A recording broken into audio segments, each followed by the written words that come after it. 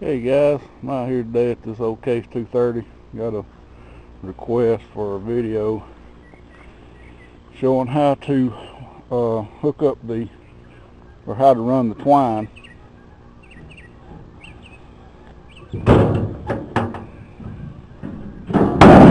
Okay, this is the twine box. It'll hold 1, 2, 3, 4. Move this out of the way. Four bales of twine. Your twine will come up. The one on the far side will go through the top right here, go through this piece.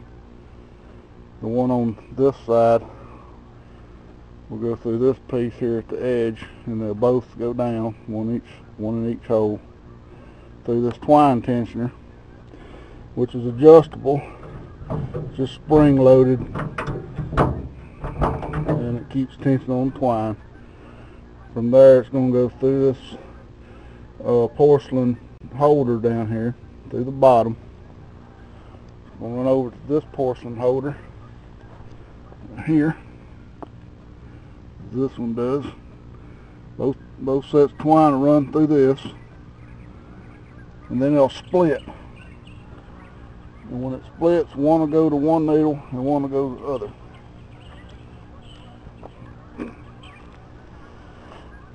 It's a little bit damp this morning, but anyway, at front of each needle is another holder. There's one over yonder. It'll go up through the bottom of the holder. It'll go through the needle just like that, and then you'll tie it off right here. Just make you a good square knot and tie it to there. And then when the knotter's tripped, it'll come up, and your twine holder will catch the end of it, and the other end will be cut, so that it'll just be dangling from there. And that's all you got to do. You do want to make sure there's no sharp edges that the twine's rubbing on, and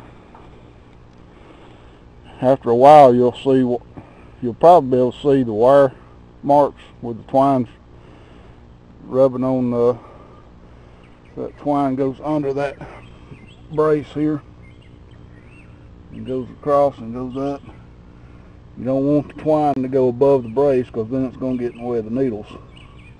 So it goes under the brace and then up.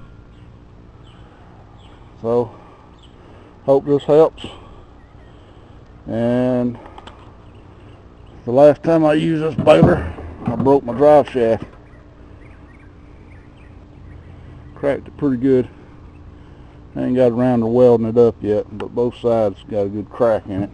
I don't know if I'll fool with this year or wait till next year, but either way, hope this helps you out.